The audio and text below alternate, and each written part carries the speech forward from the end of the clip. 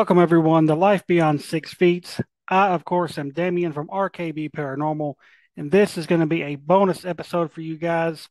Recently, I was a guest on the amazing paranormal and spooky podcast, Middle Aged and Creeped Out, and those guys were kind enough to send me the episode to present to you guys as a bonus episode. So hopefully, you guys will check it out and become a fan of their podcast as you're a fan of mine. So enjoy my interview with the guys from Middle Aged and Creeped Out.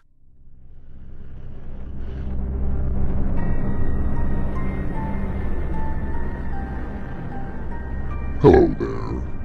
Are you ready to hear tales of the paranormal, weird, unexplained, and just plain creepy? If the answer is yes, then welcome to your worst nightmare. But be warned, there's no turning back. Now here are Todd, Sean, and Nate, and they are middle-aged and creeped out.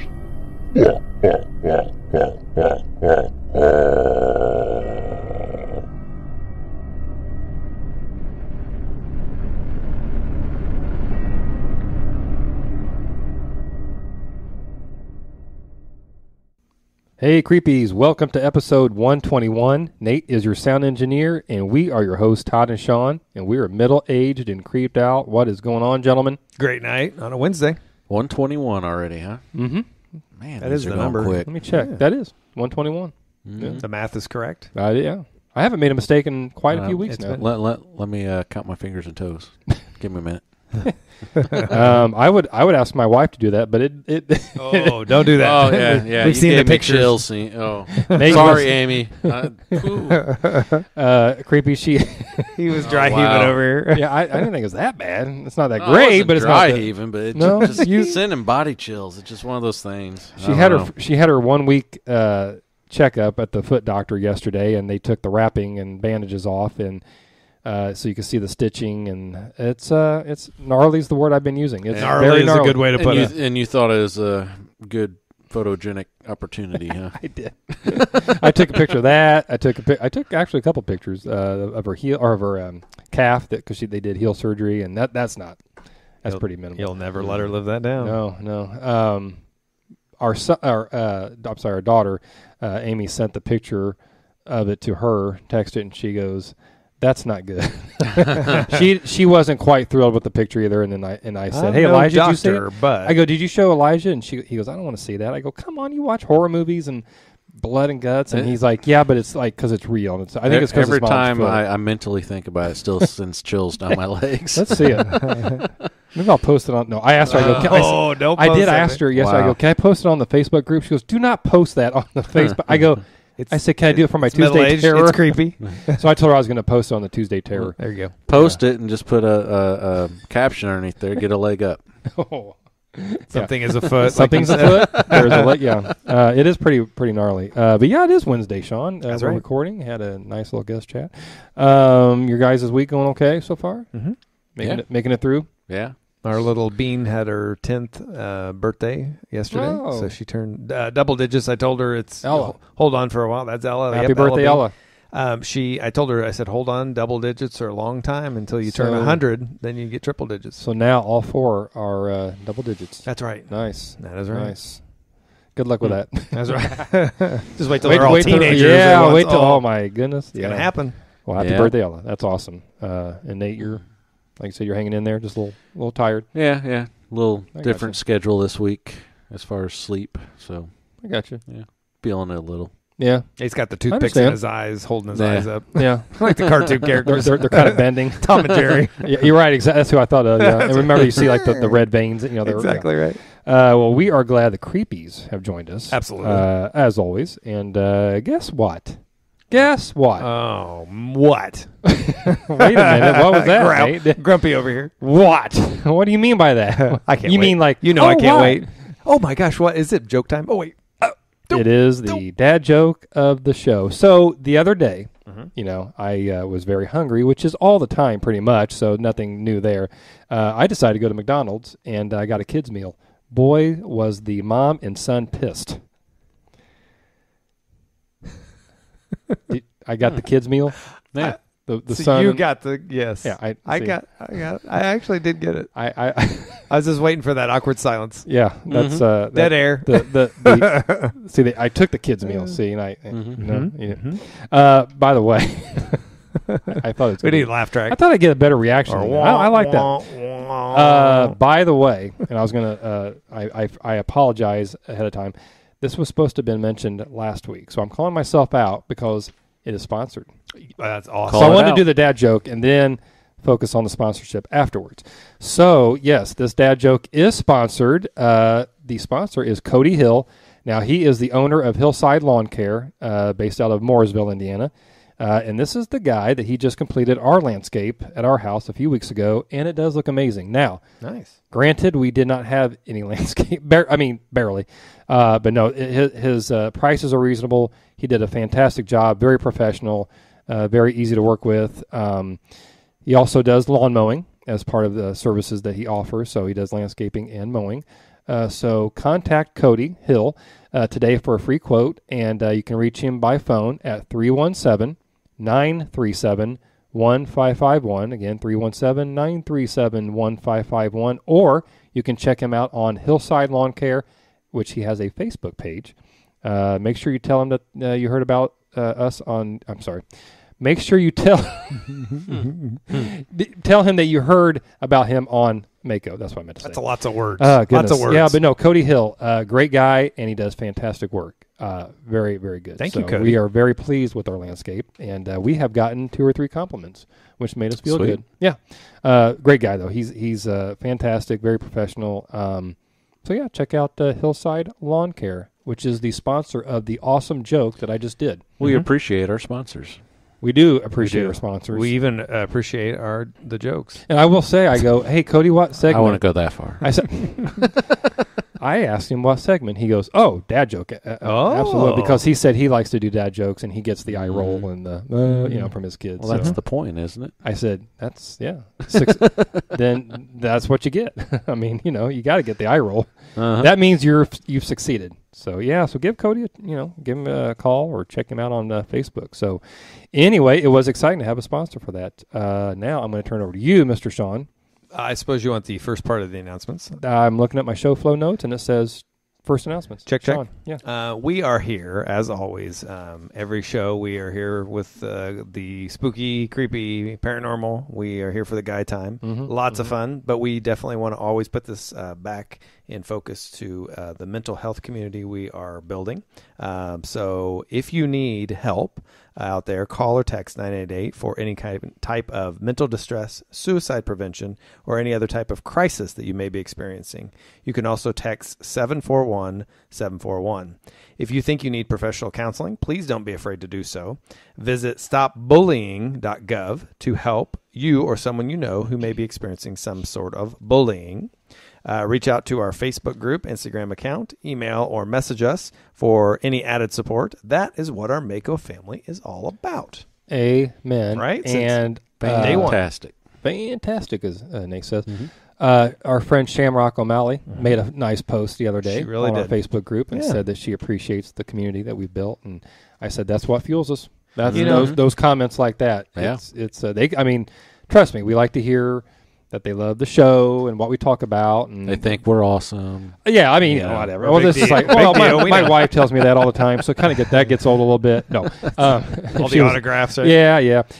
No, but that is exactly what we're talking about. Somebody that appreciates the community that we built. Well, but even before when we were putting all the bits and pieces and the foundation of this podcast together during COVID, you and I would have those discussions, and that was one of the biggest things is that we want to make sure that we're putting something out there, and that was beyond this. Exactly, and the emotional support group was, and the community was a big part of it. So we had that as a cornerstone, honestly. So I'm so impressed that we've done this the entire time, and that we're going to continue to do it. So I like what we do. You know what? We've got Nate's. He's impressed. Nate's approval. He is impressed. Stamp of approval. Yeah. Nate approved. Well, then that's all we need. We like I said, we want to talk about the creepy fun stuff, but I mean, it's got to go past that. Got to get a little bit more. That's right. So. That's the fun stuff. This is the serious stuff. Are you saying we have depth? You're not going that far. No, I think we do a little bit.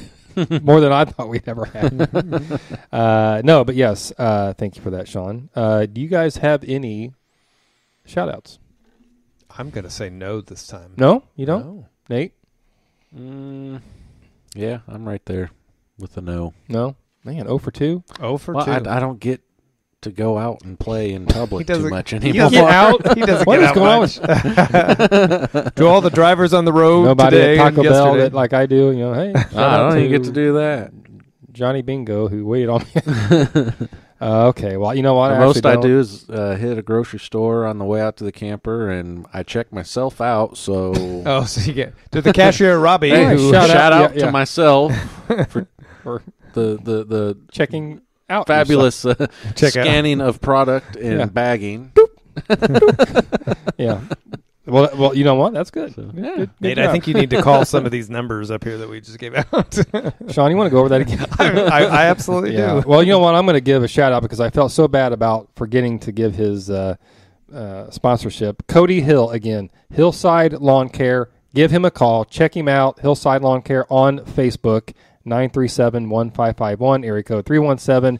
Again, we are so proud and feel great that we actually have some landscape. And I think when we've gotten compliments, people are actually going, it's about time. I think that's what they, I mean, they know it looks good. They zero know to Cody did hero, great, huh? but I think they're also going, thank you for giving a little more curb appeal to your place. I'm like, don't worry about it. Did they think Anyway. your abode was abandoned? They did. Oh, we didn't know anybody lived there.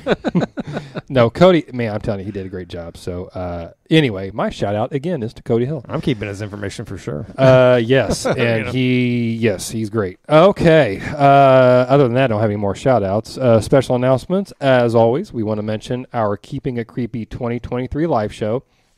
It's going to be on Saturday, October 7th from 5 to 9. It is going to be at the Ellis Park train station in Danville, Indiana, and tickets can be purchased for only $15 at the Eventbrite website or the app. We are going to have fiction author and owner of Anatolian Press, Micah Campbell, and along with paranormal investigator Aaron Egnatz of Hauntings Across America. They will both be our special guests. We've had them both on our show a couple of times. We're going to have some good food, good music, some awesome MAACO merch for sale, some fun giveaways, so come out for a night of creeped out fun. It's going to be here before you know it. And then this will be the last time I mention it. I just want to make sure, again, our MAACO on location for August 5th. We have canceled it, our showing, but they are still at the Randolph County Asylum. They still have their tour, flashlight tour from 7 to 8:30. So please go check out that place, but we will not be there. So I just want to make sure, if you're going to get my autograph, I won't be there. I apologize. I'm sorry. That's what I was going for. Yeah, We'll get there at some point, though. we will. That's We right. will. And we've got a couple more, we're talking about. We'll get them scheduled, and then we'll have those. Yeah. Planning to do, right? Big planning. So coming off of that, Mr. Sean, tell the creepies what this episode's all about. We just had a wonderful guest chat with a new friend of the show, is Damion Christie of RKB Paranormal. He's also the co-host of a podcast called Life Beyond 6 Feet. Enjoy, creepies. Hey, creepies, we have a special guest on our show for this episode. He is a co-founder of the RKB Paranormal team. He does have a podcast called Life Beyond 6 Feet. Let's bring on Damion Christie. Damion, how are you, sir? Good. How are you guys? We're good. I'll let Sean and Nate say hi to you. Hey, Damion. Hello. Hey, how's it going? We're good. We're good. Thanks for coming on and taking your time. Yeah. Hey, thanks for having me on. Yeah, you're welcome. Glad to be able to do this. Let's go ahead and just get into the fun stuff. Damion, tell our listeners and, of course, us, how did you get into the paranormal? Now, where would I even begin? I've always been into it ever since I was like a little kid. But I really got into it when I was a teenager. Me and my two best friends growing up, we were always just really intrigued by it. And, when we were drive, instead of being out on the weekends partying and doing your typical teenager stuff, we was out, going to cemeteries and breaking into abandoned houses that we heard was haunted and just trying to figure out if anything was actually going on in these places. And, actually starting a team was something we always talked about, even though this was before all the TV shows. So we didn't even really knew that people would actually do this stuff. And then, of course, when the shows came out, we were like, oh man, there's actually people that go out and do this. We need to actually do that. And so, we still talked about it. And then, of course, we got into adulthood and we all got married and started having kids. And so it just kind of was put on the back burner, but it was still always there. We always still talked about it. And when we really got really into talking about it was about 2008, 2009. My best friend Keith told me about Waverly Hills. Oh, yeah. He showed me some stuff online, and he's like, man, we got to go to this place. They let people in there. We got to go. And in 2011, Keith was a police officer in our hometown of Dixon, Tennessee, and he was shot and killed in the line of duty. And so the dream of us three friends, that kind of came to just an unexpected halt whenever he passed away. But it was still something me and my other best friend, Josh, who's my co-founder, still something we talked about, throughout the years. And then fast forward to 2020, the pandemic shut everything down and, can't really go anywhere. But I'm on vacation from work, so I'm like, I'm still going to go to some of these places that probably aren't going to have a lot of people in them regardless. So I'm going to go check out some places that I wanted to check out. And Berkeley Mountain State Penitentiary was one of them up in East Tennessee. And so I took a 3-hour drive up there by myself one day, checked it out during the day and was telling Josh about it on the way home. And he was like, man, I wish you would have told me. I would have rolled with you. And so me and him went back up there about a week later, did the day thing again and was talking about it on the way home. I was looking at their website and stuff. And I was like, hey, man, they allow investigations here. Let's get some people together and come back up here and do that. And he's like, yeah, let's do it. And so about a week and a half, 2 weeks later, we gathered up some friends and went back up there. We was there for about 7 or 8 hours and didn't have no kind of equipment whatsoever. We had a digital recorder and an EMF detector, so we didn't really get to document anything, but we had so much stuff happening throughout the night. Everything from disembodied voices to hearing the cell doors slamming shut to having stuff thrown at us. Just so much stuff we were like, man, this is crazy. And so on the way home, I got to talking to him. I was like, man, we've been talking about this since we were, little kids, teenagers, and, we're on the wrong side of 40. So if we're going to do this thing, we need to go ahead and do it now. And he's like, I agree with you. And so told him the name I had in mind, which is RKB Paranormal, and RKB is the initials of Keith. His name was Richard Keith Beller. So we wanted to use that to honor him and kind of still have him with us during our investigations. And so the next morning, I messaged my tattoo guy, had him design me a logo. I had a Facebook page up the same day, and we had our first official investigation about a month later. And we've been going strong for 3 years. Actually, 3 years yesterday, we started this team. So happy anniversary! That's cool. That is an awesome story. Congrats! Yeah, I hate to hear that. The death of your friend. That's horrible. But what a way to honor him. And keep his so memory. Proud, yeah, too. He would. Yeah, and that's awesome. You used his initials. That's cool. Because I was going to ask you what the RKB stood for, so you answered that. So 3 years yesterday. That is very cool. Now, is it just like who's on the official team? Is it just you and Josh still, or have you added other members to be an actual part of the team that as far as or do you just bring people along with you guys, or who's all on it? So when we first started out, we had quite a few people. We had a couple of people that went with us to Brushy Mountain, and we had a few other friends that we added in. And before the first official investigation, it was a bunch of behind-the-scenes stuff that was going on, and none of them was really wanting to participate. So me and Josh came to the decision we're just going to kick them all out. And this was about the time my now wife had joined the team. So for the longest time, it was 4 of us. Okay. So it was me and him and his now ex-wife and my current wife. So for the biggest portion, it was only 4 of us. And then throughout the last couple of years, we've added some members. So right now we've got 1, 2, 3, 4, 5, 6, 7. I think we're back up to about 8. So it's me and my wife, my wife's oldest son. He's almost 16. He's part of the team and goes when he can go. Of course, Josh and his now girlfriend is on part of the team. One of mine and Josh's longtime friends from elementary school is part of the team. And then another one of our good friends, he's a part of it. So like I said, it's about 7 or 8 of us right now. So That is awesome. So you got the 16-year-old. So did he like as growing up? Did he always like this type of stuff, or just as he's met you, and is it something kind of new to him? Or I'm just wondering, since he's the young one. He had experiences growing up too, and my wife, his mom was always into the paranormal too. She had a bunch of experiences growing up and stuff, and she was always interested in it. And that was kind of one of the things that kind of drew us together whenever we first met. That was like our big common interest was the paranormal. And when he was younger, me and my wife's been together, almost 3 years now.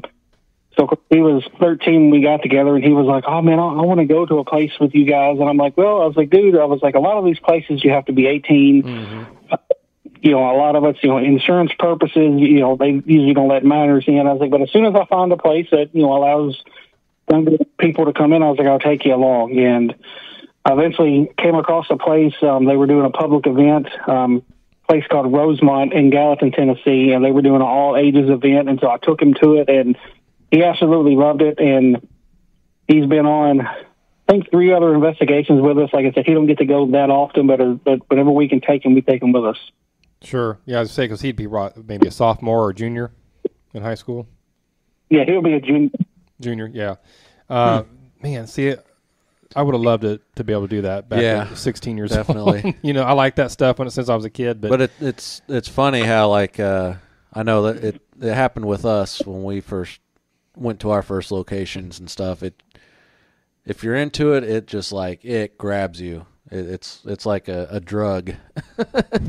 You just want to keep going to these addictive investigations. Mm-hmm. Appropriately or inappropriately, it grabs you. Right. That's true. It's like the game. I was telling somebody it's like the game of golf. Like either you're into it or you're not. But it's like when my dad and I would play. It's that like you'd be playing horrible. And then that one good shot, whether it was a putt or a drive, it brings you back. Well, in a different roundabout way, like the paranormal, you might not have anything, but it's just that potential. You're at a creepy place, it's usually historical, and it's just that adrenaline. It does. Yeah. It's like and if you have something even minor, it just keeps bringing you back, and it gets addictive because, I wish we got obviously a late start.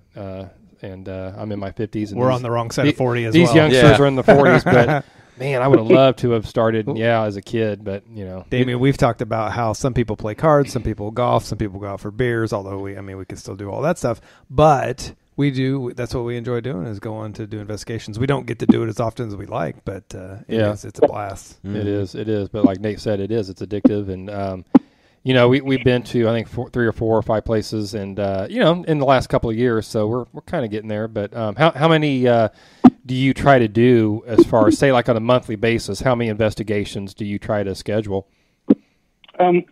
But we try to keep it to at least once a month. Sometimes maybe once every couple of months. But in the 3 years since we started, we've got probably roughly about 30 investigations under our belt. Oh wow, that's a lot. Wow, that's a lot. Yeah, for just doing it for 3. I mean, really, 3 years is a long time, but it's not that long. That's a lot of places. What I want to ask you too before we start kind of getting into the investigations and some of your stories.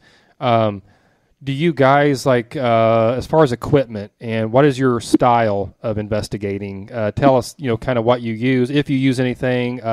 Anybody on your team, like is somebody designated to be the video person and the audio, or how does all that work? Empaths, Yeah, right. Do you have any empaths or people that kind of lean on that side of things as far as being, sensing what's going on? Well, first off, we're a very respectful team. We're not one of these teams that go in and provoke and cuss the spirits out and stuff like that. We go in treating them like they're still alive and like they're right there in front of us. Speaking our language. There's been one location that the people told us, this is the only way you can get them to interact with you is if you're kind of a jerk going. Mm-hmm. And so that's the one and only time we actually kind of provoked, and it worked. I mean, we had stuff happening, but other than that, we're always going in respectful and stuff like that. As far as the equipment, I mean, we try to keep it as basic as possible. Camcorders, digital recorders, EMF detectors, they have a REM pod. That's probably my favorite piece, other than like a digital recorder, because you can get interaction with it. We have an SLS, even though it kind of gets a bad rap, and it does give off a lot of false positives. But we have captured some stuff that kind of left us scratching our heads. My wife, she's kind of a sensitive. She's been told she's a little bit of clairvoyant, a little bit of a medium, so she can kind of sense some stuff even before we get to a location. She's like, I think it's going to be an active night, or she can feel like somebody's standing right beside her that, of course, none of us can see or sense, but she's like, there's somebody right beside me. And Josh is kind of that way, too. He kind of taps into that stuff when we're in locations. So we kind of have a couple of sensitives on the team, too. So, coming off of what you were saying about your wife, is that something that she's recently discovered about herself, or is that something that she can go, oh, you know what, it's happened since I was a little kid or whatever? She did say it's stuff that's kind of happened throughout her life, but she never really much thought about it. And really, me and her started dating, and then she kind of started more or less kind of accepting it, I guess you could say, and kind of getting more comfortable with it. And now it's like an everyday thing with her. It'll just be like, oh, I think there's somebody standing here with me, and about that time something might happen, or I'll get the cold chills or something. So I'm just like, it becomes second nature to her. So I'm sensitive too. I wish I was. I'm more of a rock in the middle of the room. I wish I was sensitive. Yeah. You're sensitive to temperatures. Yeah. I think that is such an added aspect to an investigative team. Like I said, Nate, Sean, and I have only been on a few, and I don't think we've had anybody we've been with Erin Egnatz. I know she can kind of have a little bit of... Yeah, she has a little feel. But have a little feel. But I think that'd be something other than the equipment. If, like I said, if a team uses equipment, some don't. I think that's a huge bonus to have somebody like that. And so to have her come along and be able to like you said, even have a feeling even before you get to the location, like, hey, I think it's going to be very active, or it kind of gives you a little bit of an edge, how to prepare. It's like a barometer, right? Yeah, right. A spookometer. Right. Spookometer, yeah. Awesome. And it sounds like you have a lot of equipment. I'm pretty impressed. I'm like, right. That's very cool. Well, we all, take more or less use the equipment. We have at least one camcorder for pretty much everybody on the team. Try to have at least one digital recorder with everybody. So that way we're always documenting, whether it be by video or audio. And we do the Estes method a lot too. We've had quite a bit of success with that too. So I really enjoy doing it. Josh loves doing it. My wife, she's only done it a couple of times, so she's kind of she kind of gets overwhelmed, I think, whenever she does it, because she says, there's so many voices coming through, and I think she's hearing them not just through the spirit box and stuff, but I think she's hearing them beside her and stuff too. So she gets kind of overwhelmed at times with that. So she's only done it a couple of times. Yeah, I was going to ask you about if she's being a sensitive and you're doing the Estes method, how that was going to be coming through to her. So yeah, her being overwhelmed, I can understand that, and that'd be a little bit intimidating. And did you? I looked at you earlier, Sean. Did you have a question? Or I think that's interesting. I did kind of one of the looks of that is so interesting to me. I think it's I think a lot of people have gifts that they don't even tap into. So I think it's really cool that that your wife has that, and then that she can feel that. The other thing is that it's neat that she's pre-sensing. I like that she's already kind of tapping into. For me, I love to know about the history of the place and what the feel is like. So I find that fascinating. I really find that interesting. Oh yeah. Do you guys? I know a lot of investigative teams have different approaches as far as, especially sensitives. Some of them don't want to know anything about the place they're going to. They'll know the name, but that's about it. They don't want to know the backstory. And then some people, whether they're sensitive or just part of an investigative team, they want to know everything about it going in. So, do you guys have a certain approach, or do you just kind of maybe here and there as far as what you want to know ahead of time about a certain location?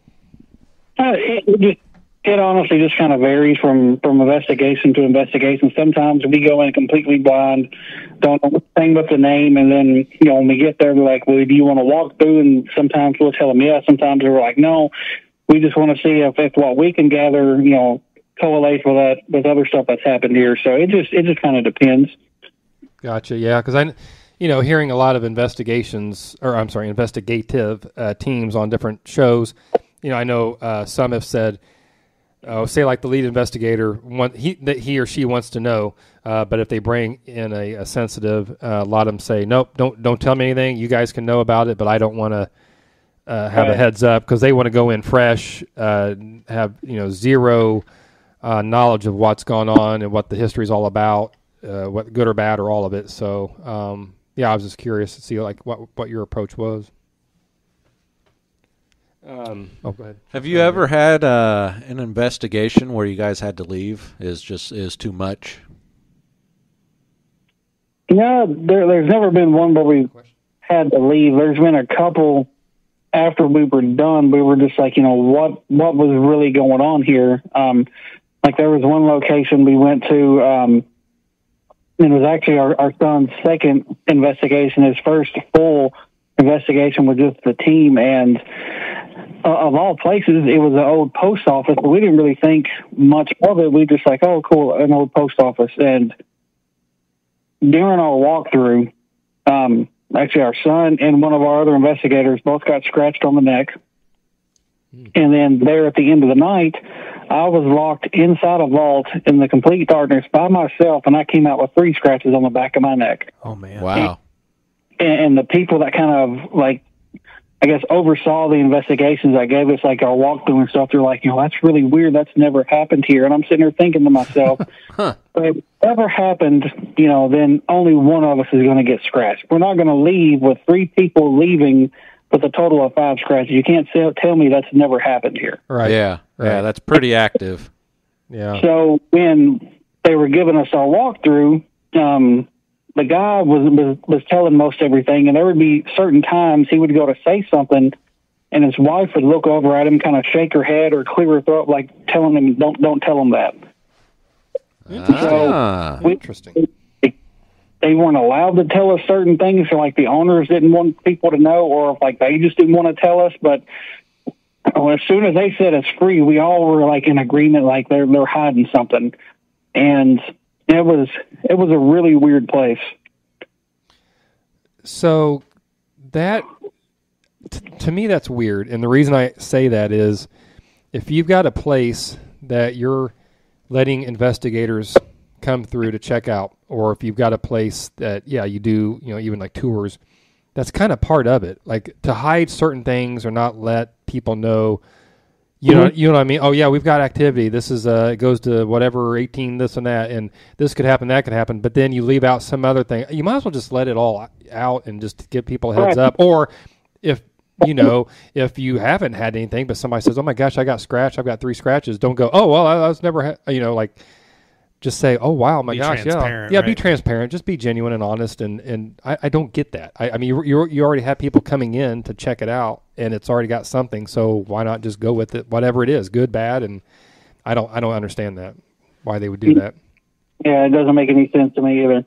Did the scratches happen in real? I mean, like as far as when you realized it, was it real time, or did you just at some point go, "Oh my gosh, I've got scratches"? You know what I mean? Because some people feel it when it happens, or they realize it later on when it kind of settles and it maybe it's kind of raised. And I was just curious, when did you realize you got scratched?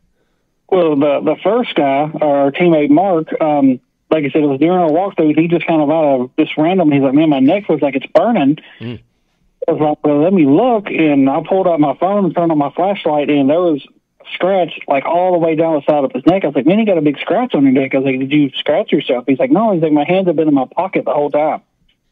I was like, "Well, that's weird." And probably 10 minutes later, our son was like, "Yeah," he's like, "My neck's kind of burning too." And then Mark checked his neck, and he's seen the scratch like forming on his neck. Wow. And like I said, when it happened to me, like I said, I was locked inside this vault, and I was doing the Estes method. And it felt like my neck was burning, and it started kind of hurting. And then when it started hurting and stuff, I was like, "All right, I'm done." And whenever they let me out, I told them what was going on with my neck, and they pulled their phone up and turned the light on. There was 3 little tiny scratches on the back of my neck. And then, we had, I don't have the video anymore because I lost a lot of my stuff because my laptop crashed. But there was like a 15-minute video of me in there, and I never once touched my neck. And I walked out with 3 scratches on the back of my neck. It's crazy. That is Man. crazy. Yeah, we haven't had anything like that. I know Nate That's intense. has been Bobby Mackey's. Yeah, I every time I ask, I keep forgetting where you've been. Yeah, it's Bobby Mackey's. I was standing just outside the basement. So right? yeah, the basement, so-called jail cell type thing, and yeah, something pinched the back of my leg. But yeah, I don't think any of us, other than that, I haven't felt anything touch me or try to scratch me, and I don't think either. So No, but you guys try to blame me for doing it. That's right. Sean's I'm more of the tickler, but so yeah, right. So let's get into some of the other investigations and some tell our listeners some of the places you guys have been and any certain stories from them would be great. Well, we've been fortunate enough, I guess you could call it fortunate enough. Like I said, we've done roughly about 30 investigations, and we've only had maybe 3 or 4 dead nights where we didn't have nothing happening, didn't capture nothing on video, nothing on audio, which is completely dead. So we've gotten lucky pretty much everywhere we've gotten, whether we've just got audio or if we've captured video or if it was just those personal experiences that we didn't capture. We've had those experiences pretty much everywhere we went. Other than that post office, some of our most active places have been Octagon Hall in Franklin, Kentucky, Hotel Metropolitan in Paducah, Kentucky. It was a pretty active place. Our most active location has been the historic Scott County Jail in Huntsville, Tennessee. And at that place, we actually captured our most profound piece of evidence so far to date. And that night it was just me and Josh. And of course, they had one of the ladies who oversee everything. She stayed on site because insurance purposes, all that fun stuff. So she was downstairs the entire night in her office. She's an investigator too, so she was editing video, had noise canceling headphones on all night. Didn't know anything that was going on. And so we're going through this jail, and we're having stuff happen in pretty much every room we walk into. Wow. But it always would happen right when we'd walk in before we start recording, or it would happen right when we're walking out after we've done stop recording because we're switching locations. So it was kind of toying with us all night long. And at the end of the night, we decided, we've hit every area up. It's let's finish the night on the second floor in the kitchen. And we're in the kitchen, we have the door closed, and Josh is saying some stuff you guys have been doing this stuff all night long. You've been kind of messing with us, but we want you to show us that you're really here. Really show us something. And about that time, our REM pod starts going off. We have an EDI box that starts kind of fluctuating and kind of going nuts. And about that time, we both hear what sounds like a female from the hallway saying, "Help." It was loud enough that we both heard it over the devices beeping. And I pick up my camera, I walk over to the door, and I open the door, and I'm like, "Hello?" And about that time, there's a picture on the wall that comes flying off the wall and does a flip in midair and lands about 4 feet away. And of course, it scares me, and I'm, dropping some choice language because it's, and when we finally calm down, we review it right then to see if we even captured it. Because I wasn't looking at my camera when I walked out. I was looking out in the hallway. So I didn't know if my camera was even on, if it was pointing at the ground, where it was pointing at. And sure enough, we captured the entire thing. And, we went downstairs and got Miranda, brought her upstairs. We're you got to watch this. And she couldn't figure it out. We tried to debunk it for about 20 minutes. And that's something we always like to do before we just throw it out there saying it's paranormal. We try to make sure there's no logical explanation that we can come up with before we throw it out there and present it to people. And all 3 of us tried for 20 minutes, try to debunk it. Her and her partner came in the next morning and tried for an hour to debunk it. I couldn't figure it out. And I'd send her the video because she's like, send me that video. I want to break it down and look at it closer. And in this video, when I walk out into the hall, you can see this white anomaly comes down and goes to the right. You see a black shadow figure dart across the screen, and then right when that picture goes flying, it looks like a shadow arm comes out from behind the wall and just slaps this picture off the wall. Ooh. All that happened with the devices going off and the woman saying help, and all that happened in about 45 seconds, and we captured every bit of it. That is, yeah. If you've got that type of reaction, and you're able to capture it, that's awesome. With your equipment, you heard it in real time. That's freaking awesome. Really freaky and awesome. Yeah. Were you? I don't know. First of all, we respect that you try to debunk things. Maybe come up with alternative reasons of what happened or why it happened. What caused it. A lot of them don't. And I'm not going to dog any investigation or investigative team for not doing that, but I think that is going, the extra mile just to say, hey, before we're going to say this is what it is or put it out there, I think that's a legitimate way to do things as far as investigating, and is to see, okay, could it be this, could it be that? Not, maybe it's not the paranormal or the supernatural causing it. But other than that, like, were you? I don't know if I would be scared. I don't know. I think I'd be either in awe. I think I'd be terrified. You think you'd be? Sean would be terrified. I don't know. Because that's kind of like what you want, But then again, be careful what you ask for. I don't know. First, when it actually happened, it scared the crap out of me. But after I backed up, put the camera off, we were both had so much adrenaline and were so hyped up. Like the flipper was done, like out the door. Like we were super excited. We're like, we've been doing this for over a year. We haven't really captured anything good. Did we just capture something? Did we just really experience this? And what makes this even a little bit more interesting is earlier in the night, that same picture had fallen off the wall. We were in the room next to the kitchen, and we captured audio of it falling, but we didn't actually see it happen. And so when we heard it fall, we walked out there and we're like, oh, that's weird. This picture fell off the wall. And, went downstairs, got Miranda. We're like, hey, is this picture ever fallen? She's like, no, it's, never fallen since we hung it up. And at this time, this location had only been up maybe a month, had only been open to the public for about a month. And they had all these pictures hanging up throughout the jail with like these like industrial strings, like Velcro strips, because it's built out of concrete blocks and everything. So they didn't want to drill into the walls and stuff like that. So they had them hanging up. They had 4 or 5 strips on each picture. And it took some effort to get it off the wall, because when it fell that first time, we hung it back up and tried to pull it off, and it took a little bit of effort to pull it off. Mm-hmm. So, we pulled it off and tried to get it to land where it did, and every time we would let it go, it would just fall straight down. And we just kind of chalked it up to, maybe somebody was here during the day, because they allow stuff. I was like, maybe somebody was here during the day. They were messing with the picture. Maybe it wasn't fully stuck on the wall, and it just slowly fell off. So we just kind of tossed that out. Right. But then when we actually witnessed it happen, and it flies through the air and does a flip and lands 4.5 feet away, then we got to thinking after the fact, well, maybe that's what happened the first time, because it was, when it fell off the first time, it was probably landed about 3 feet from where it was hanging on the wall, and so it was just one of those things that it was crazy when we heard it. When we actually seen it happen, it just blew our minds. Well, the flip is that kind of sells it for me. It's not, a picture's just not going to do a flip. I mean, it can fall off the wall.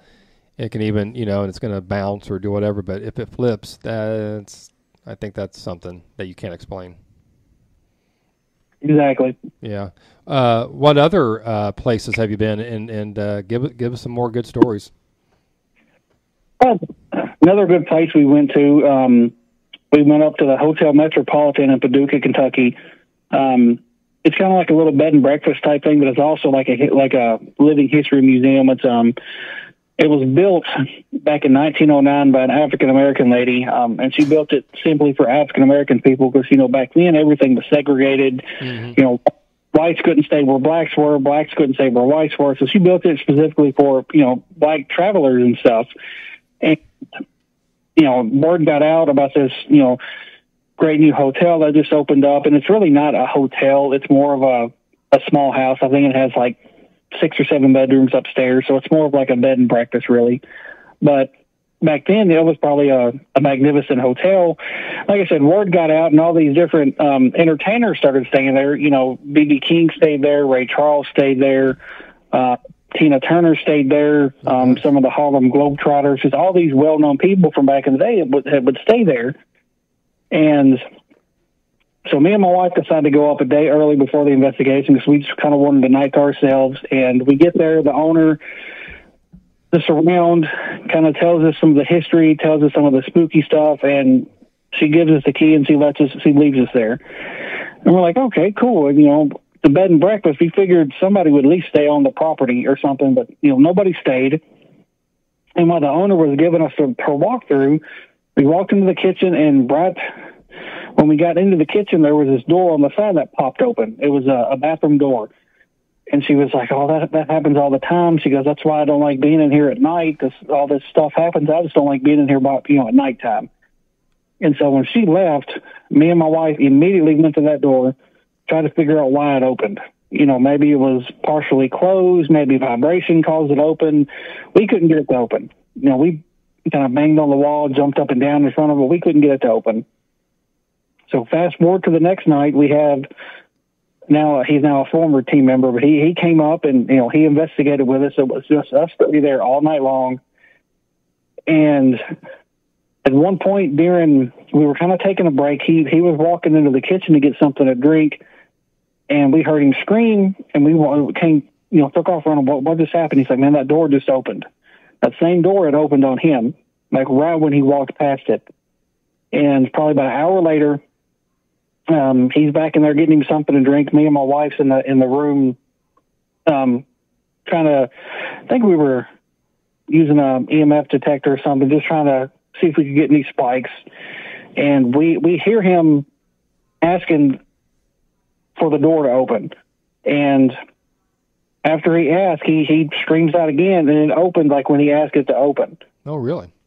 Yeah, and so after that, we probably spent 25 minutes, and it's on our video on our YouTube page. The last 20 minutes of this video is just us videoing this door trying to get it to open. And so, of course, we weren't able to capture it, but that was a personal experience for him. But I think this location we captured it's the clearest EVP we've ever caught. It was captured at this location, and it's actually captured on our camcorder. I don't even think it had a recorder going, but we was upstairs. I was in the middle of the hallway. I was set up doing the Estes method. My wife and Ted were probably about 15 feet behind me asking all the questions and stuff. And at one point, I feel something kind of like poking me on the arm. And I call out, I was like, hey, something's touching my arm. And about 30 seconds later, it kind of starts rubbing me on the arm. And I was like, hey, it's touching me again. And that my whole left arm gets freezing cold. And in the video, probably about a minute after that, you can hear Ted say, are you Pop? And then you hear my wife kind of whisper, who's Pop? And then right at the camera, it comes through and says, that's not my name. And it was clear as day. Like there was no static in it. There was no, is this what it said? It was clear as day. That's not my name. And I was upset at myself after the fact, because when I was reviewing everything, I forgot to turn the night vision on. So all you see in this video is the red glowing exit sign. So I was beating myself up because I was like, man, who knows what we might have seen, you know, especially coming out of that room that was touching me, if I would have had the night vision on. But we captured that EVP, so that kind of made up for it. But that was a super clear EVP. Wow. As far as your wife being the sensitive, did she have any information to give about it, or was that something that, you know, I don't know when you guys go places if she has, you know, it just depends on the place probably, but did she have anything to add to it? Like, yep, this is the person, or this is who it is, or what it is, anything like that? That you can remember? She didn't really pick up on anything during the investigation the night before. You know, me and her, we got to whatever room we stayed in, and I slept all night long. I don't even think I woke up But we started with the door closed, and it just kept getting warm in there, and she kept making me get up and open the door more and more, and finally the door was wide open. And like I said, I slept all night, and she was telling me about it the next morning. She goes, there was multiple times throughout the night. She goes, I look over at the door, and it just seemed like there was somebody there staring at us. Ooh. She's like, not like in a bad way, like creeping on us or anything, just people there just kind of checking us out. It's like, who are these people in our room, you know? And she goes, I felt that several times throughout the night. She goes, I was waiting to look over and actually see somebody standing there. Wow. She goes, but I never did. She goes, I sensed that almost the entire night. Like a watcher. Yeah. Like I said, this place was, built for African Americans, and here these two, white people sleeping in there. They're probably two people in our building, and that it was just, and we had probably our best SLS capture at this location too. And like I said, the SLS gets a bad rap because it gives off a lot of false positives. But this night, when we started our investigation, it was dead for probably the first 45 minutes to an hour. Like nothing was happening. And I'm like, man, let's just play some music. Let's play some music of the people who stayed here, see if that'll stir up anything. And I turned on a B.B. King song. And my wife has the SLS focused in the dining room. And this song comes on, and these two figures map in. It's a tall one and like a short one, like it's a man and a child standing there. And they both look like they're dancing to the music. And I was like, that's strange. I was like, let's see what happens when we turn the music off. Shut the music off. They both disappear like right when the music stops. I'm like, okay, that's cool. I was like, let's play another song. Let's play a little bit more upbeat song. I think we turned on like a Ray Charles or a Little Richard or something. And as soon as the music comes on, they both pop back up. Tall one, short one, both looks like they're dancing to music. Looks like the little kid's just kind of breaking it down. It looks like the man, the taller one, is like tapping his foot to the music. So when the music shuts off, they both disappear. And I was like, well, surely it's got to be something over there. It's thinking it is a person. And it was where we had it facing was just an empty doorway. And like I said, they both mapped in both times the music came on, both disappeared when the music turned off. Isn't that wild? That's just like residual. It's so interesting to think about what's going on there. Is it something energy that's stuck, or something, or a happy period or a happy time, for that energy or the ghosts? I mean, it's just, I want to know what's going on there. I think that's so interesting. Well, I think it might be. It sounds intelligent, not residual. Yeah, because it's reacting to the. Well, that's a good point. Yeah. Reacting to the music, right? Where it's intelligent to know. Oh, they're playing music. They're reacting. Yeah, that they're doing. Yeah, like a dance. Is that something they kind of told you to do, or was that just an idea? You're like, hey, I wonder if music would stir up some. Just stuff. Like I said, nothing was happening. We weren't hearing any knocks. We weren't hearing no floorboards creaking, no whispers. Like nothing was happening. And I was just like, let's try some music. Let's see what happens. Yeah. And once we started playing that music, that kicked up the night. It was full on active the rest of the night. Man, yeah, intelligent makes sense. And it was just an idea. I was thinking, well, gosh, didn't do anything until you started playing music. So Well, we found out the next morning. The owner came back the next morning, and we were kind of telling her some stuff that went on, and we told her about the door in the kitchen again. And she goes, the only thing I can think of maybe in this kitchen, she goes, years ago, a man murdered his brother in this kitchen. Oh, nice. Like, I was like, well, that kind of would have been nice to know ahead of time. So, maybe try to figure out if that's who's been just opening this door every 5 seconds, but, and she told us we were welcome back anytime. So, that's definitely a place we plan on going back to at some point. I bet. What, tell us the name of it again, please. It's called the Hotel Metropolitan. And that's in, where is it at again? Gosh, I can't remember. Paducah? Paducah, Kentucky, yep. Yeah. Check that out. Just lost my train of thought. Real quick, before we get into more stories, remind us, what the SLS camera is that the one that shows like the heat, or is it the stick figures? Is it one of the two, or is it something totally different? It maps into little stick figures. Yes, yeah. Okay, I knew it had to be one of the two.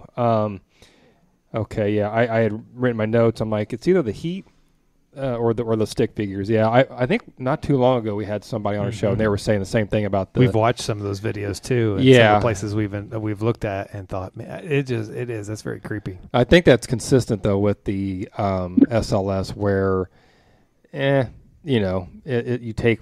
I don't know. It's not the most accurate. So your opinion on it, we've heard before, yeah. And in watching videos and all that of different investigations, I think everybody kind of has that idea of what you kind of take it for. You might want to use it, but don't really buy into it fully. What other places have you been to? I want to know about Brushy. Brushy, oh man, like I said, that's what that location is what eventually just set us off down this path. Just during our walkthrough, like I said, we didn't really know much about investigating then, other than what we would kind of do as teenagers and what we've seen on TV. So we didn't really know what we were doing. So they're giving us our walkthrough and stuff, and the tour guides are in front of us, and there's absolutely nobody behind us, and we're hearing people talking behind us, and we're all turning around, and they're like, yeah, that happens a lot. You hear people talking, there's nobody there.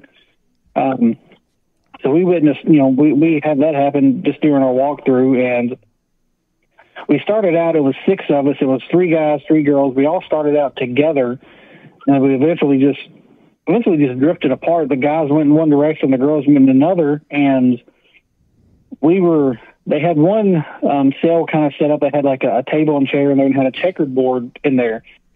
And I was like, hey, let's move some of these checkers around and then come back in a little bit and see if they've been moved back. And, we moved some of them around, took a picture of it, to document that we moved them. We came back probably about 45 minutes later, and those pieces were back where they originally were. I was like, well, that's weird. I was like, surely the girls had come up here and, put them back. Eventually we met up with them, and I was like, hey, have y'all been up in these cells that has the checkerboard? And they're like, no, we've been down in this area this whole time. We're like, y'all didn't go up there and mess with the checkerboard. They're like, no, I swear we didn't mess with it. And so were they messing with us? I don't know, but we know that we moved them, and when we came back, they were moved back on the board. We moved them off the board, and so that was it's one of those things we weren't really sure about, but if it actually happened, it was really cool. Sure, yeah. At one point, me and Josh kind of separated from the group, and we were out, and I think it was the D block cell. And we did have some dowsing rods. The tour guides let us use some dowsing rods. We never even heard of dowsing rods until that night. And Josh has a lot of luck with them, but he's using these dowsing rods. And every time I'd ask a question, they would turn one way, and then they would pretty much point wherever I was standing at. And eventually asked, he goes, do you just not like Damion? And then right after he asked that question, it sounds like something was thrown at us, because we hear something like sounds like a little rock just crashed behind us. Oh man. And I did capture that on audio. I think that was the only thing I captured on audio. Then kind of the end of the night, like I said, Josh is still using the dowsing rods, and he's just asking all these different yes to no questions. Yes, if it's yes, open the rods. If it's no, cross them. And we're just kind of walking through the courtyard, and every time he asks a question, I just seem to get more and more angry. And I have no idea why I'm getting mad. And we eventually make our way into the gymnasium, and same thing. Every time he asks a question, I'm just getting super mad. And he finally asked another question, and I throw my hands up, and I'm like, screw this, I'm done. And I storm across the courtyard mad as a hornet, just storm off, get past the rest of our crew, get about 5 feet away from them, and that anger turns to sadness, and I break down, and I'm crying tears. And Josh was like, man, what's going on? I was like, I have no idea. I was like, I don't know what happened. And about 30 seconds of crying, it lifted, and I was perfectly fine. And I was using, the recorder this entire time. And so a couple of days later, I'm listening to everything and started kind of making sense why I was getting these emotions coming through. It seemed like he was interacting with this black guy who was in prison simply because of the color of his skin. But he didn't, whatever crime he was put in there for, like he was completely innocent. And so I was feeling his anger for being put in there. And then I eventually felt this sadness because he eventually passed away there, spent his whole life there, all because of the color of his skin. And that's what I could kind of gather from the questions he was asking, the answers he was receiving, and what I was feeling. And I'd never been affected with anything like that before, and I hadn't been affected since up until, I think, January of this year when we was at a location. But it was wild. Well, I was going to ask you, had you not had that type of occurrence before, as far as getting that emotional, or whether you're angry or sad? Yeah, that's not typical, right? Is what you're saying. No, first time it ever happened was there, and like I said, it didn't happen again for 2.5 years. It happened back in January at a location we were at. I didn't feel the anger, but I felt this sudden sadness and just started bawling and didn't want to leave the room I was in. Like I had to be, Josh more or less had to pick me up and tote me out of the room because I did not want to leave the room. Man. Wow. Yeah. It's like something getting a hold of you. Yeah.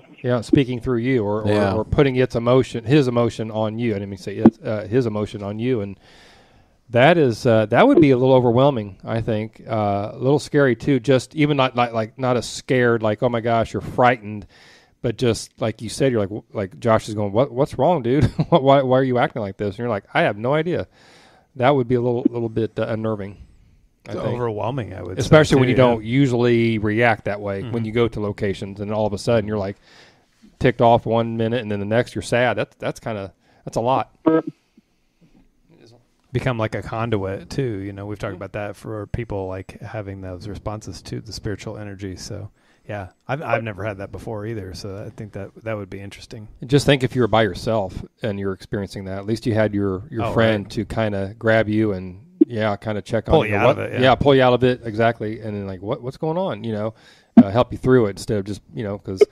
Our friend Erin, she goes on a lot of investigations by herself to these places, and we're like, how do you do that? And she goes to a lot of intense places, and I'm just glad you had your buddy with you.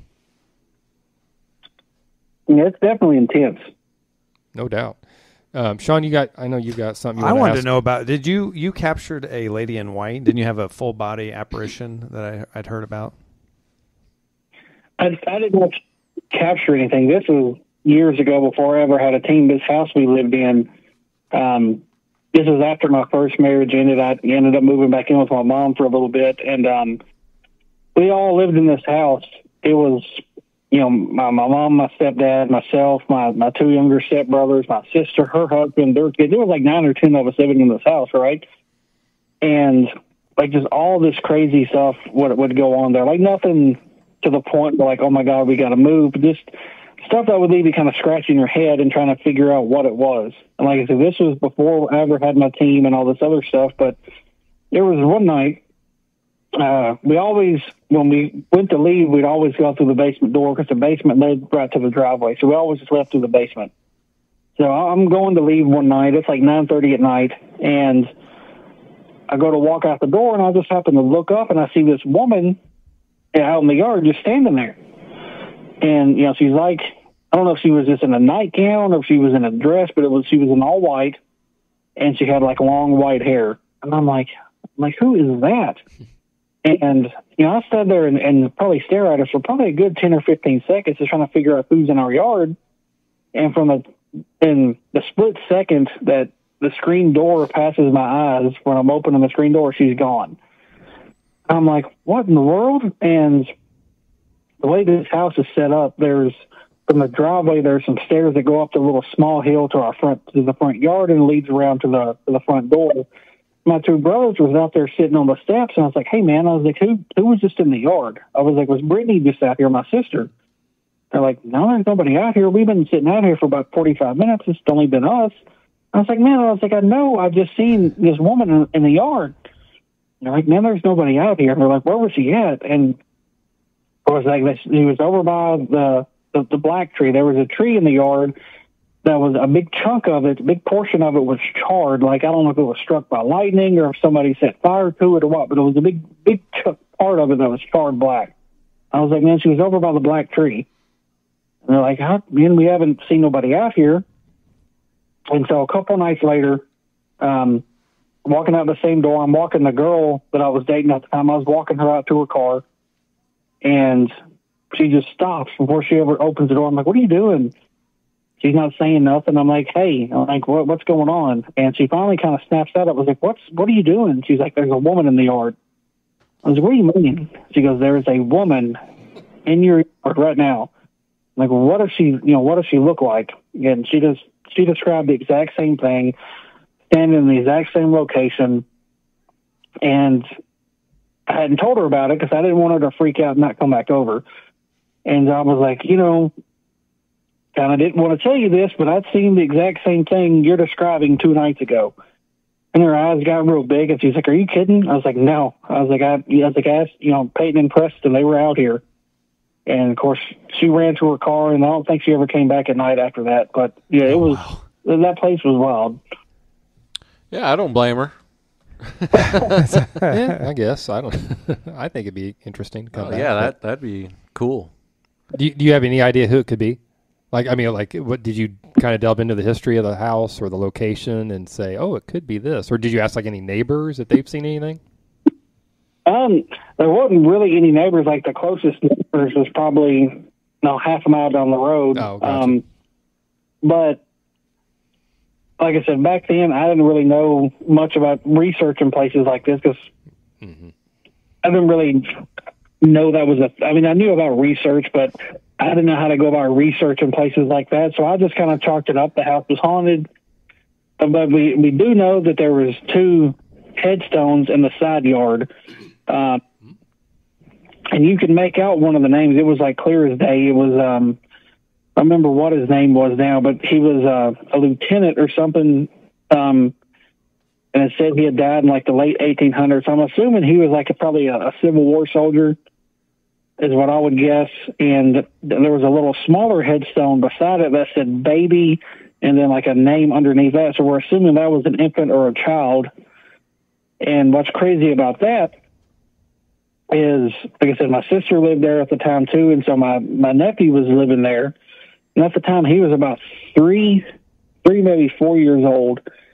And there was one night she'd always have to lay in bed with him until he fell asleep because he was scared to sleep by himself.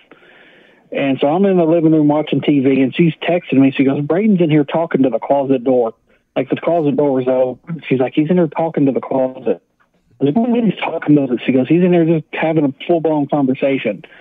And she goes, I asked him who he was talking to, and he goes, I'm talking to the man. She goes, what man? She goes, the man, he's in there, he's covered in blood. Oh, wow. Ooh. Well, this kid's 3, 4 years old. He's not going to, like, just randomly think of something like that. Yeah.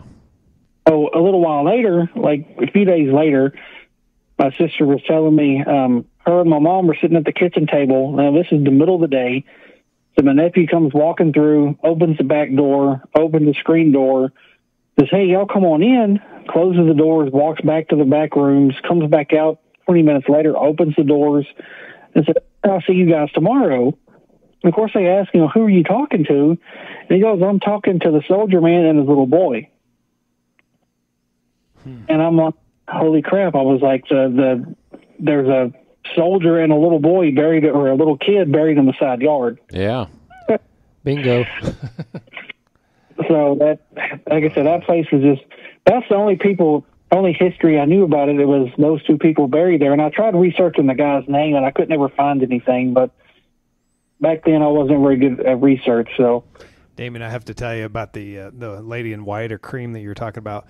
My wife, back in March, my dad passed away in the middle of the month, and he had end-stage Alzheimer's. And my wife and I were, before we put him on hospice, we were up at my mom's, is about 20 minutes away from our house, and we were coming back from their house, and my wife was driving. It was in my car, and we were kind of going down country roads, and she and I were talking, and we went around this curve. And it was not a real well lit road, or back road, and she freaked out because she's like, "Oh my gosh, who's that walking?" And I was like, "What are you talking about? I don't see anybody." And she's trying to tell me that there was some woman in white or a white dress walking along the road that she almost hit. And I was like, "I did not see anything, honey."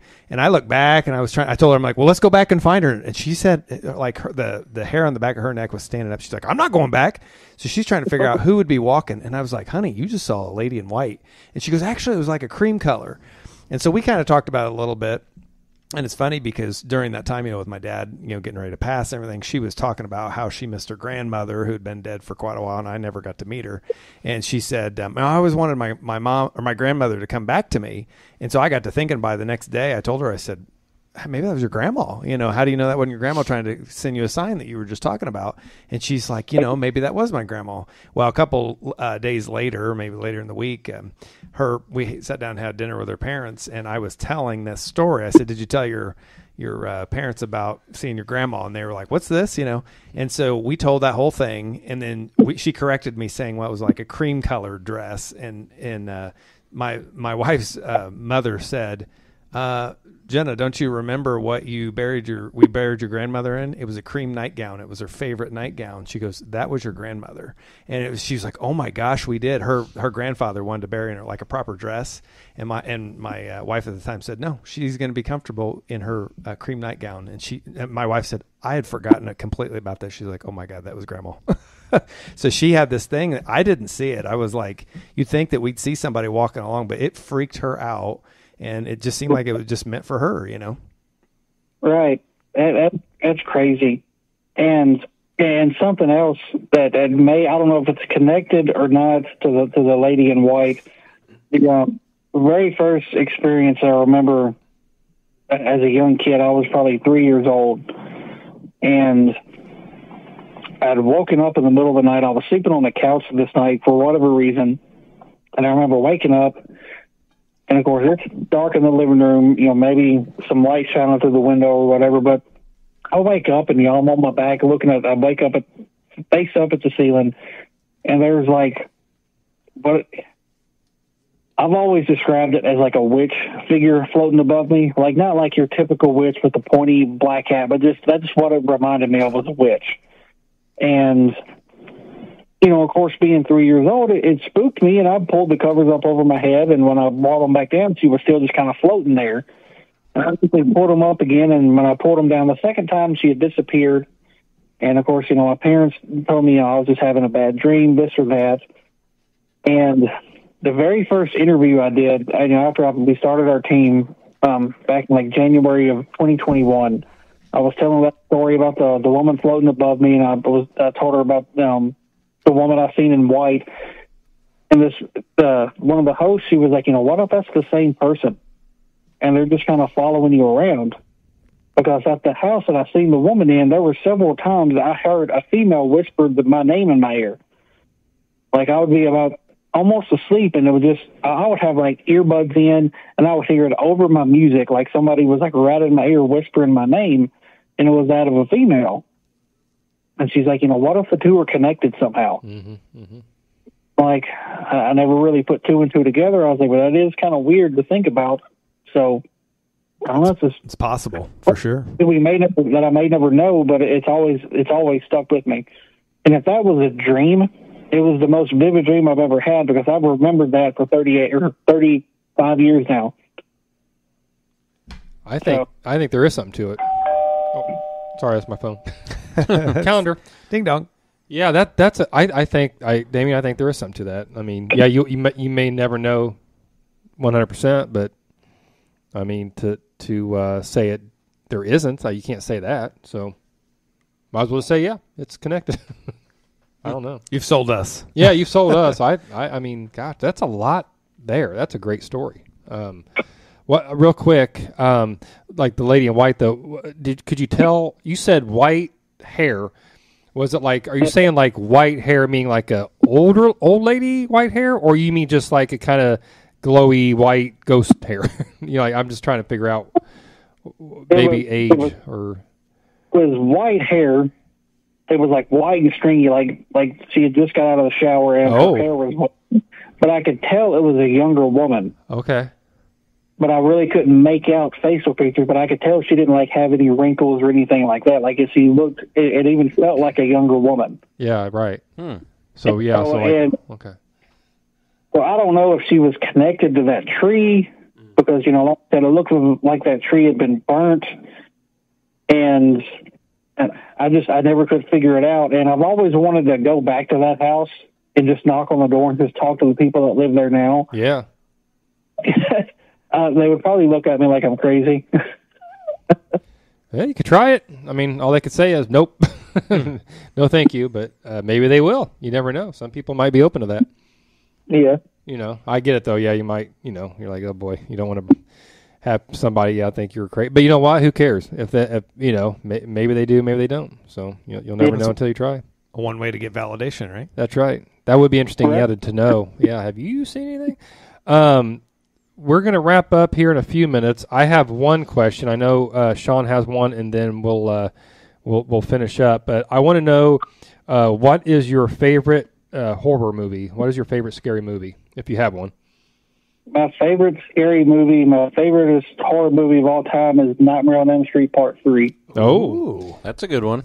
Now, what is it about Part 3? Because I haven't really seen any of them. I've seen parts of the first one, but I've not seen anything past that. So what is it about Part 3 that makes it your favorite?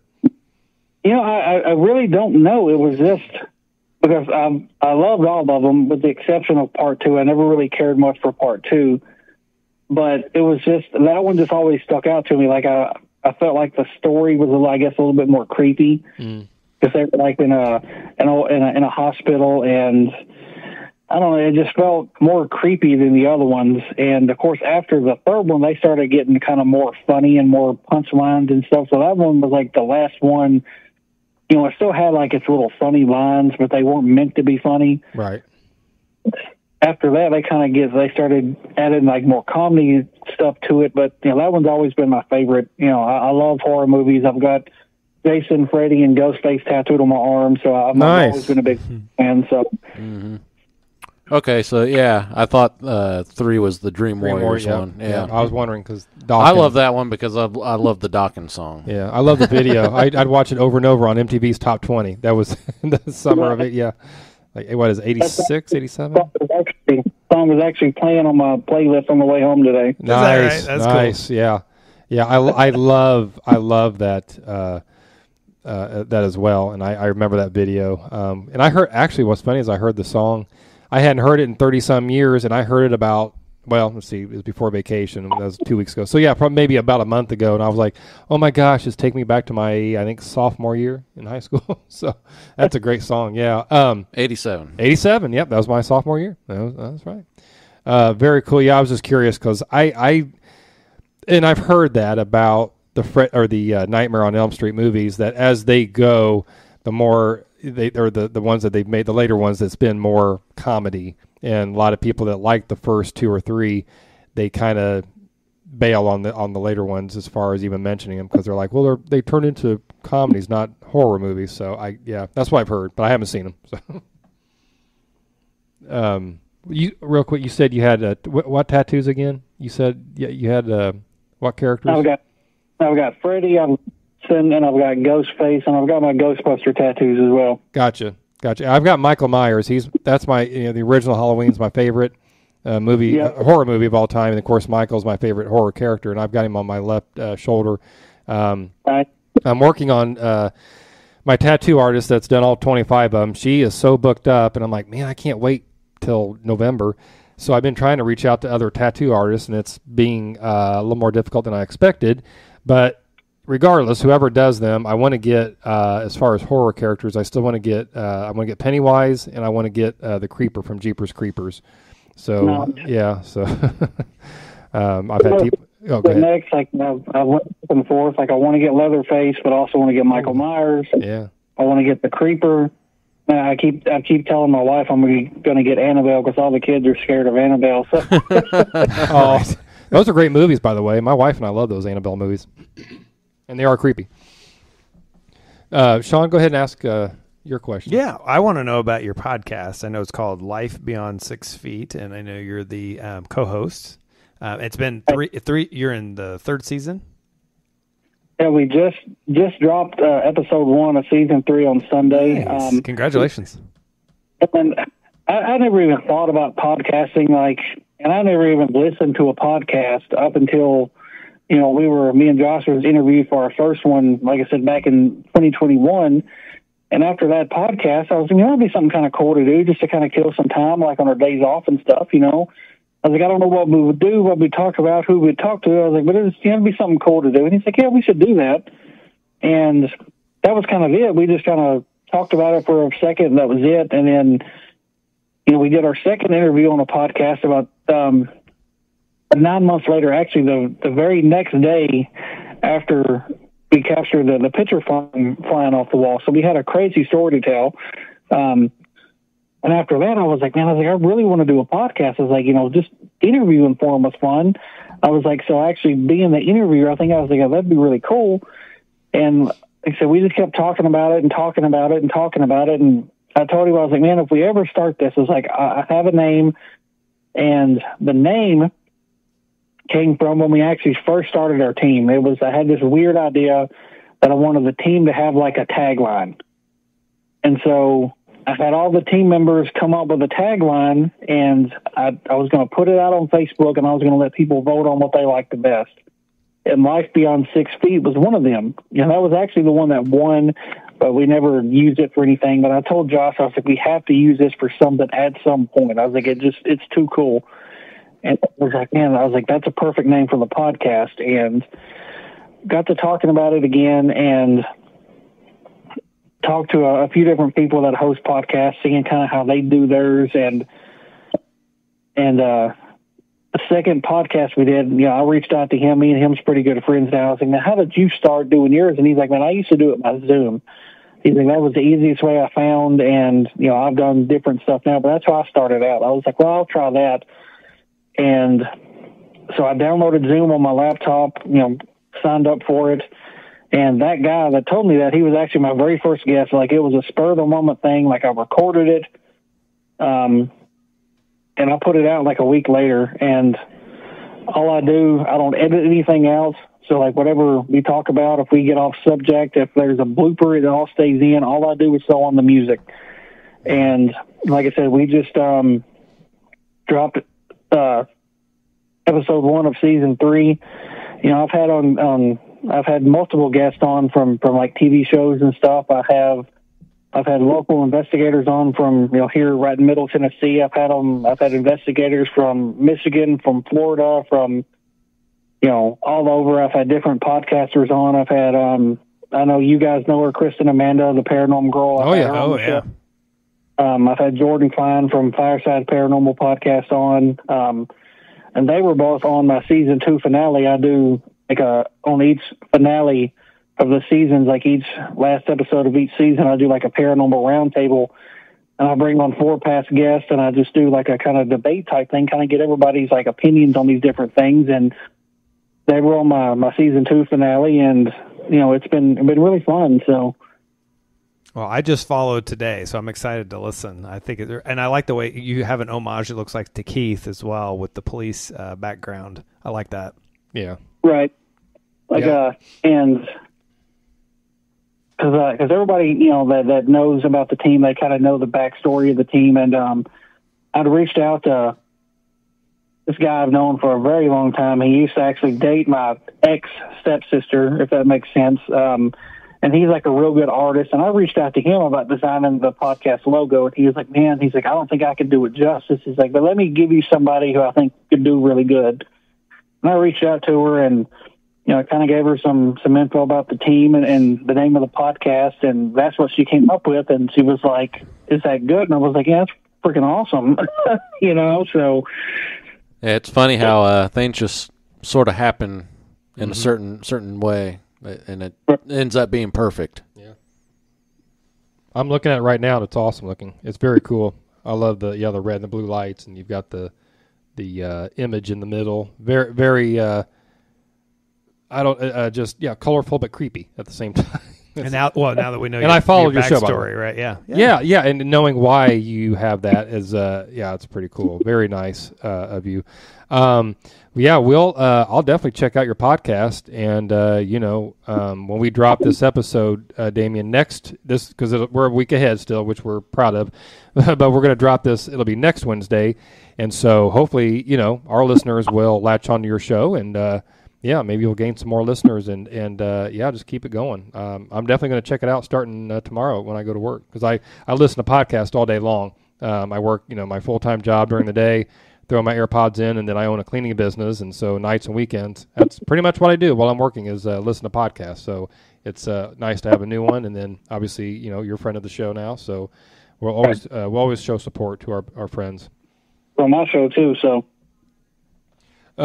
Let's do this. Let's wrap it up. But I want you to tell our listeners how they can follow you, your investigative team, RKB Paranormal. Give your social media platforms and all that as far as how they can follow you guys.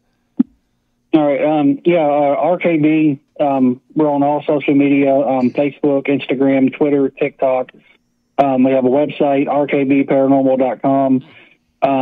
We use all of our social media more or less for promotion, just kind of promoting what we're doing, locations we're going to be going to. And if we capture something really good, I'll kind of release like a little snippet, and then I'll eventually release like a full video on our YouTube. So all of our content we put out is actually on our YouTube. We don't I've stopped putting out full content on our social, so I want to kind of draw everybody to the YouTube page. And so that's where all of our content is. And Life Beyond 6 Feet, same thing. We're on all social media.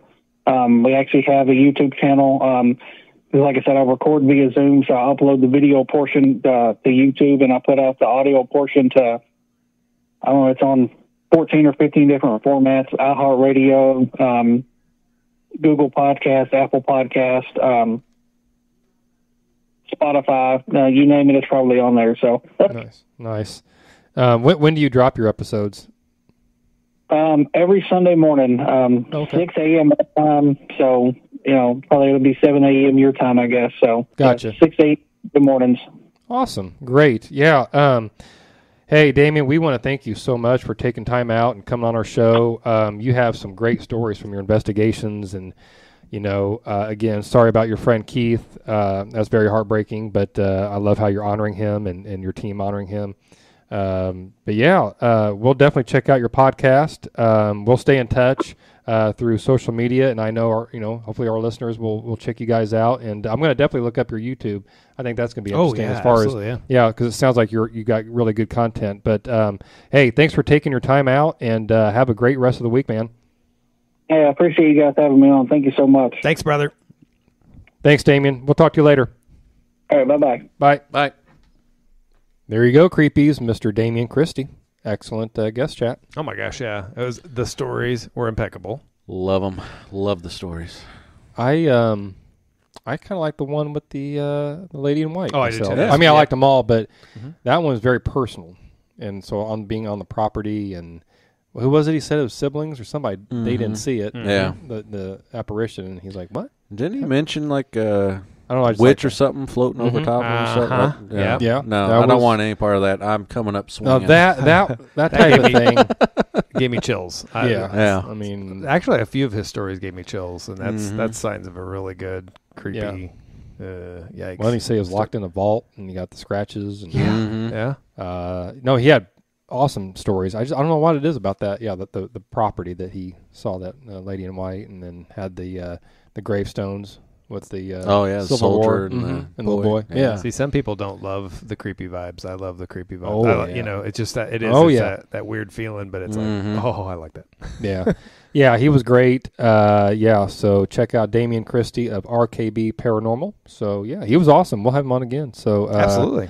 So coming off of that, Sean, what do you have for us? I'm going to do what I'm going to consider a middle-aged dark side.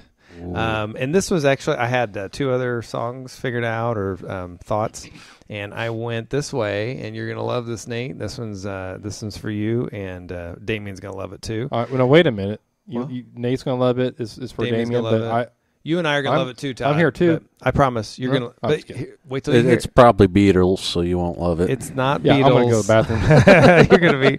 It is Dokken, Dream Warriors. That's one of my favorite songs, man. Okay, so I told you that. So this is for you too, Todd. Well, you just said you Don't weren't make me sing it. into the Freddy franchise. So. No, but the song in the video, This is I true. love. So Nightmare on Elm Street, Part 3, right? We talked about that. Mm-hmm. So I lay awake and dread the lonely nights. I'm not alone. I wonder if these heavy eyes can face the unknown. When I close my eyes, I realize you'll come my way. I'm standing in the night alone. This wasn't that hard of a song. I can't screw it up too much. Forever together. This is why I need to sing it, right? We're the Dream Warriors. Don't want to dream no more. Don't want to dream no more. I'm letting you guys do this part. There you go. We're the Dream Warriors. And maybe tonight, you'll be gone. Oh, yeah. I feel the touch coming over me. This is getting inappropriate, man. I can't explain. I hear the voices calling out, calling my name. It's the same desire to feel the fire that's coming your way. I'm standing in the night alone, forever together. We're the Dream Warriors. Don't want to dream no more. We're the Dream Warriors. Maybe tonight you'll be gone. We're the Dream Warriors. Ain't gonna dream no more. And maybe tonight you'll be gone. Sweet revenge, the bitter end. This time, break the spell of illusion. Bound together, waiting for you. Dream Warriors, don't want to dream no more. We're the Dream Warriors. Maybe tonight you'll be gone. We're the Dream Warriors. Ain't gonna dream no more. Dream Warriors. So everybody out there singing it, right? Ain't gonna dream It's no running through my more. head. Exactly. We're the If you haven't heard that song, Awesome. I don't know where you've been, but go out there and listen to it because It's Amazing. constant radio lineup list. Oh, man. back in Heck '87. yeah. Oh, yeah. My sophomore year, and like I said, it was on the top 20 MTV list. Mhm. Oh, yeah. Oh, I yeah. loved it. And I love that Damion was listening to that tonight on his Yeah, playlist on the way yeah. home. That's pretty cool. Nate, you just let Nate and I sing it. Okay, start over. Go for it. That was good. Maybe we could. Oh, Yeah. I know. We can end with it. That'll be our outro. That would be a song That- to do that. I like that's a that. great- That is a good idea. It's a great Sean. idea. Thank you for that. And now, please give the second announcement. Second part of the announcements. Please. Follow us on our social media accounts. That's on Instagram, Facebook, TikTok, Twitter. Email us at our address, MAACOpodcast@gmail.com. That's 2 A's. At least you didn't say email us I at our know. email. Hey. You kind of did. I started to. Catch our weekly Tuesday Terror videos on TikTok, Facebook, and Instagram. We are on all podcast listening apps. Make sure you hit that subscribe button and give us a 5-star rating and review. Leave a review if the app allows. Share the podcast with friends, family, coworkers, and anyone else you can. We sell merch of all kinds, so go get you some. We offer many types of show sponsorship opportunities for individuals and businesses. It's another way for you to support us, get your name mentioned, and or your business promoted. The sponsorship money goes right back into the show for merch giveaways, future on locations, live shows, etc. Please email us, reach out to one of us, or message us on Instagram for more information. Good. Mediocre, right? I know. Not like me. I tripped a couple times. Oh, the sponsorship. I was like, well, excellent. Nate, Yes. what do you have for us, sir? It's time for the Dream Warriors to get a little sleep. So that's a wrap. You were in a dream? Peaceful sleep, right? I'm in a daze. Yeah, I hear you. I hear you. Hey, we want to thank you, Creepies, for listening to episode 121 and our amazing guest chat with Mr. Damion Christie of RKB Paranormal. And until next time, Nate is your sound engineer, and we are your hosts, Todd and Sean, and we are middle-aged. And creeped out. Keep it creepy.